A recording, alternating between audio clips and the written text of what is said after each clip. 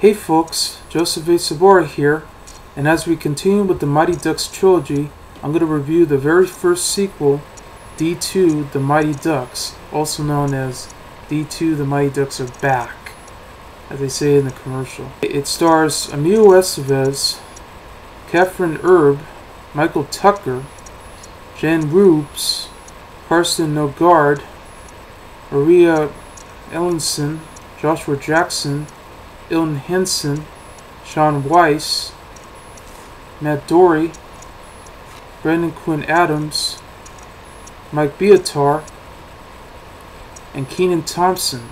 It's written by Stephen Brill and is directed by Sam Weissman. The movie begins when Gordon Bombay, who was a former Pee-wee hockey coach, has decided to start in the minor leagues of hockey and was expecting to make it to the NHL. That is until he suffers a knee injury by one of the competitor players. He then returns to Brooksville district of Minneapolis, which Bombay had a chance to coach a team representing the United States in the Junior Goodwill Games in California. And with the help of Jan as well as Mr. Tibbles, he offered a job for the Team USA to consist of many of the original Ducks, and the addition of 5 new players with special talents. Dean Portman, the big enforcer, Ken Rue, the ex-figure skater, Julie Gaffey, a really good goalie, Luis Mendoza, the speedster, and Dwayne Robertson, a cowboy who was a good puck handler. And they team up together to form the Team USA up against another competitor players, the Icelands, formed by a coach named Wolf the Dentist Stanson. And while Team USA was having some problems, by playing badly and having Julie and Portman ejected from the game, a kid named Russ, played by Kenan Thompson, started to mock the Team USA. He decided to help them out with him and his friends on a practice by playing street hockey.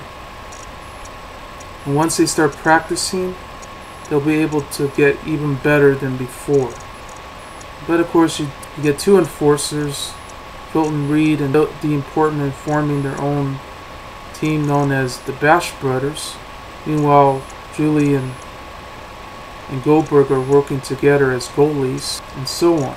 They're trying their best to learn and teach and practice of all the skills they had to take to win the championship in order to stop the Icelands from defeating them.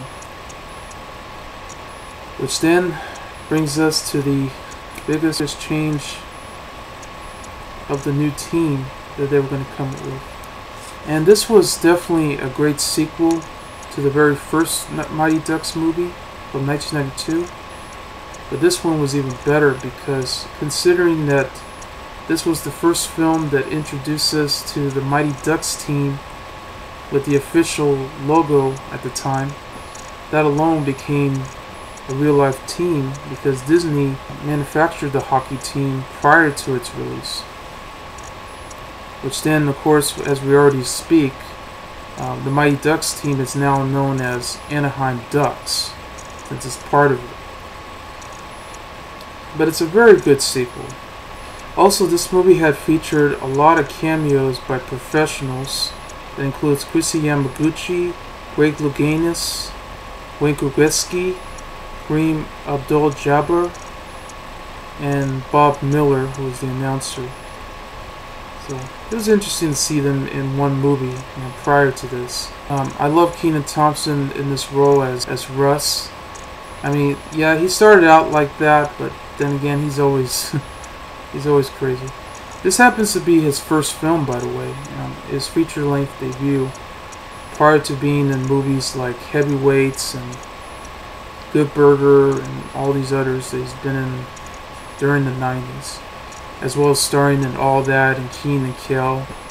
But this is the film that really got me into his humor because he's always been one of my favorite actors of all time. I mean, of course, he's now on Saturday Night Live. And he's still on as of today. Hard to believe, since it's been years since he's been on. And it has a great cast too. Mike Vitar from Sandlot was in this one as well, playing, yeah, I know, Luis Mendoza. Ironically, Luis Mendoza is the name of my uncle. Yes, I have an uncle named Luis Mendoza. So it's really interesting, you know, that Mike Vitar, coming from the Sandlot, you know, that he's now playing a different character that's in yet another sports movie. So I guess that's a good opportunity for an actor who had some skills here. But then there are other actors too that were very good too. Yeah, the Brash Brothers were hilarious too, and all this. And yes, once again we get all these pranks, and I thought one of the biggest scenes throughout the film was when the Ducks were all back together again, and they started using those duck calls in order to bring those friends around while they're skating around all the way around just to look for them. Yeah, great scene.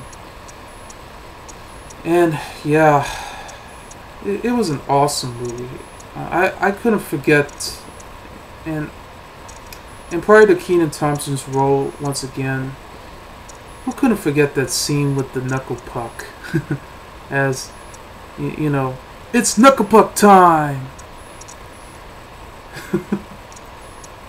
And wow, it was awesome. But definitely it's worth watching. I mean, if you love the first movie, you'll definitely would enjoy the sequel. It's a fun film. You're going to enjoy it no matter what happens. It had some flaws in the movie, tons of flaws, but I can live with it. So anyway, I give D2 The Mighty Ducks 5 stars. Quack, quack, quack. I'm Joseph A. Sobora, and I'll see you later. Stay tuned for D3 The Mighty Ducks review coming up later. Bye.